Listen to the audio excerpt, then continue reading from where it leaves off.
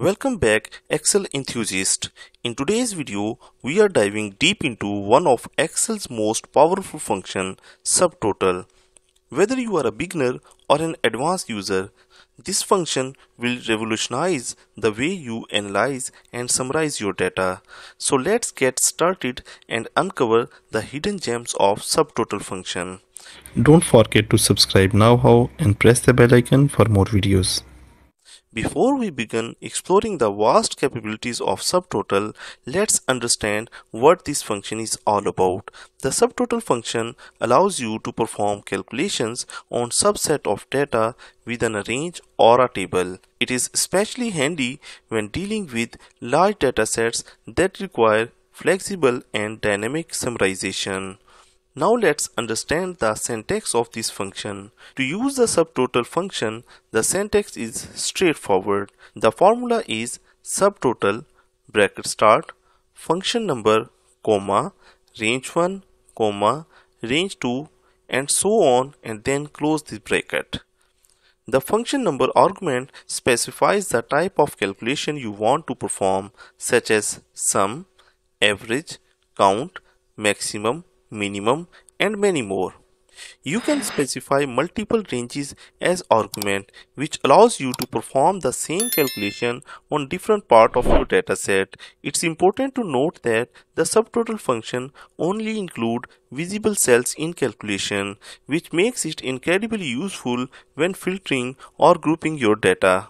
Let's dive into the practical example to see the subtotal function in action.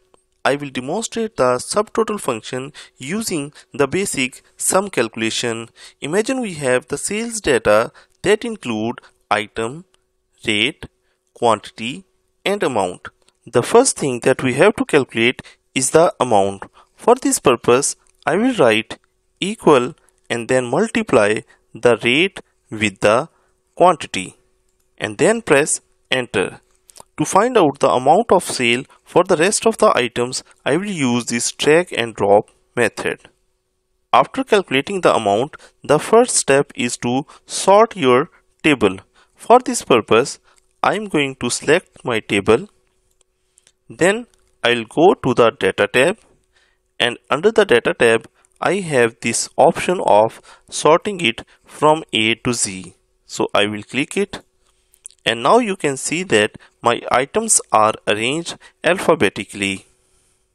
After this, I will select my table, and under the data tab on the extreme right, I have this outline group, and in the outline group, I will click on subtotal. When I click this subtotal, the subtotal window opens. In this window, I have different options. The first option is selected as item. Then the second option is the function that we want to use. So I am going to use the sum function. So I will select sum, and then I will check the amount and click OK. When I click OK, you can see that our subtotal function has been applied on our table. To highlight the changes, I am just formatting the table.